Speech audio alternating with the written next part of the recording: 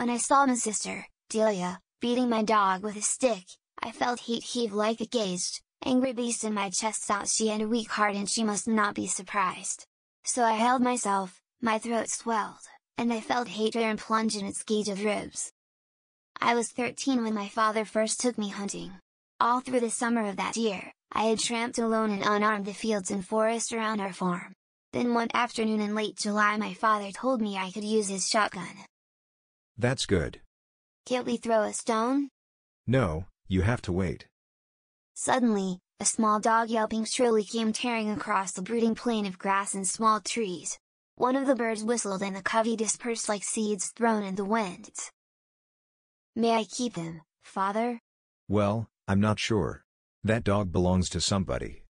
May I keep him until his owner comes for him? He'd make a good pointer. But, I would not like my son to be accused of dog stealing. Oh, no. I shall return him when the owner comes to claim him. All right, I hope that dog makes a hunter out of you. Baryuk and I became fast friends. Every afternoon after school we went to the field to chase quails or to the bank of the river which was fenced by tall, blade-sharp reeds to flush snipes. Father was away most of the time, but when he was home he hunted with us.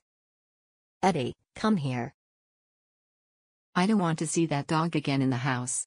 That dog destroyed my slippers again. I'll tell Berto to kill that dog if I see it around again.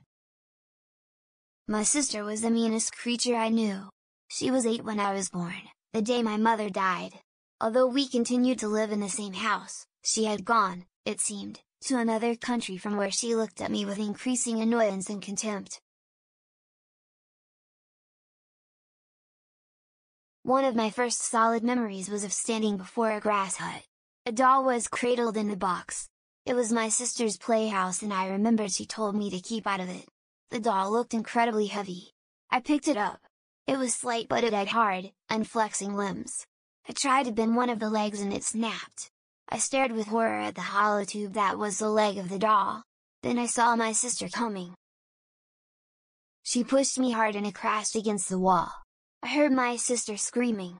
Then suddenly my sister moaned, she stiffened, the sapling fell from her hand and quietly, as though a sling were lowering her, she sank to the ground. Her eyes were wild as scudded on the edges of her lips. I ran to the house yelling for father.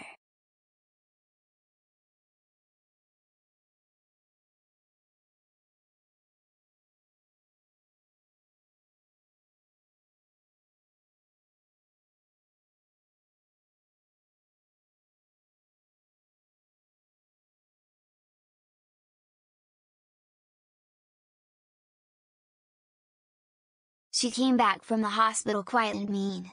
Nothing I did ever pleased her. She destroyed willfully anything I liked. At first, I took it as a process of adaptation, a step of adjustment. I snatched and crushed every seed of anger she planted in me, but later on I realized that it had become a habit with her. I did not say anything when she told Berto to kill my monkey because it snickered at her one morning, while she was brushing her teeth. I did not say anything when she told father that she did not like my pigeon house because it stank and I had to give away my pigeons and Berto had to chop the house into kindling wood. I learned how to hold myself because I knew we had to put up with her whims to keep her calm and quiet.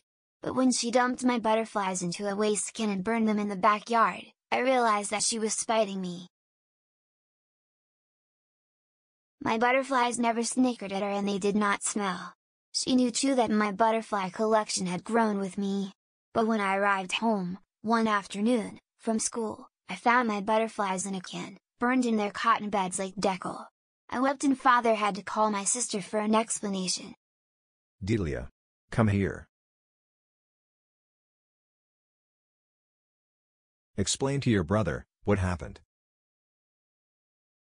They were attracting ants. I ran after Baryuk. Then I saw that one of his eyes was bleeding. I sat on the ground and looked closer. The eye had been pierced. The stick of my sister had stabbed the eye of my dog. I was stunned.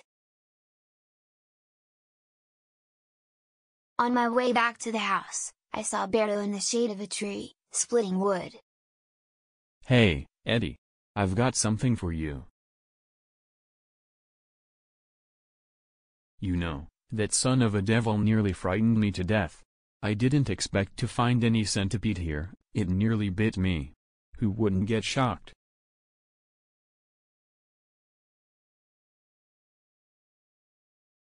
I stuck the sliver into the carapace of the centipede. Then I made sure it was dead by brushing its antennae. The centipede did not move. I wrapped it in a handkerchief. My sister was enthroned in a large chair in the porch of the house. She was not aware of my presence. I unwrapped the centipede. I threw it on her lap. My sister shrieked and the strip of white sheet flew off like an unhanded hawk. She shot up from her chair, turned around and she saw me, but she collapsed against her chair clutching her breast, doubled up with pain. The centipede had fallen to the floor. But, it's dead. It's dead. Look. Look. It's dead. Then, I came back to my senses when I saw the result of my action. My sister fell down and cried with pain. I regretted it and felt guilty, but the damage had been done already.